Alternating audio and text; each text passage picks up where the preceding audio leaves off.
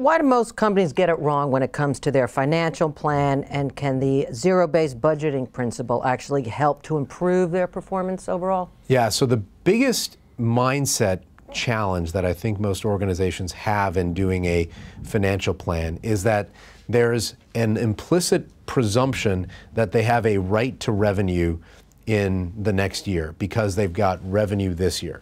And so the way that most financial plans are created is they start with saying, well, what did we do in the prior year?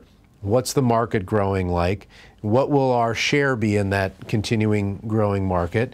And then what's our profit target? And then how much can we afford to spend in order to make that profit target given the revenue that we'd get? Of course, the world works in literally the opposite way. You spend money to create revenue, not, revenue magically grows on trees and then we just spend money so that we could have profit. This goes on year after year in companies. This goes on year after year, and we just presume until it doesn't work, right? And when it doesn't work, we get into the vicious cycle that we describe in the book, where we continue to challenge, we try to comply more with best practices until we hit rock bottom.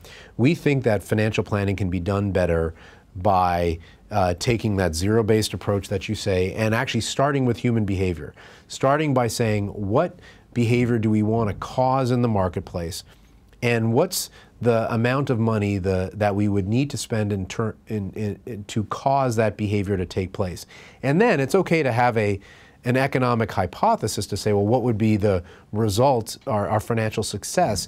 But because we tend to focus on the financial aspect of it, we tend to make up financial spreadsheets to conform to a view of the world that is based on the past as opposed to what we're trying to achieve in the world.